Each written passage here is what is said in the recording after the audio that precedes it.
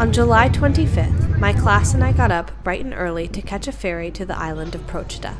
Procida was named the capital of Italian culture for 2022. Our tour guide Vincenzo took us through the ports, the steep streets, by stunning lookout points, and into residential areas. He explained to us that the colorful buildings that line the island's shores are because of the ancient fishermen that used to inhabit the area. By having a brightly colored home that was different from the surrounding houses, fishermen could easily spot which house was theirs from their boats.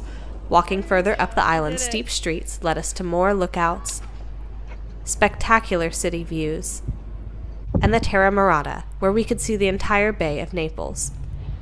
For lunch I grabbed a fresh panini, a San Pellegrino, and ate by the sea, while a sweet dog tried to share my lunch with me.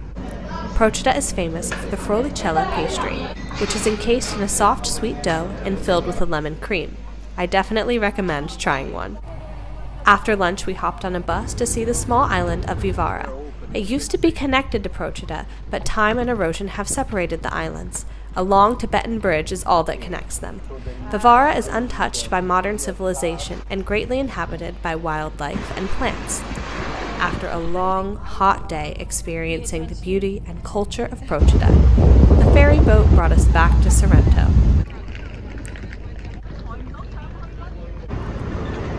One last trek up the stairs and we were back to our home for this summer.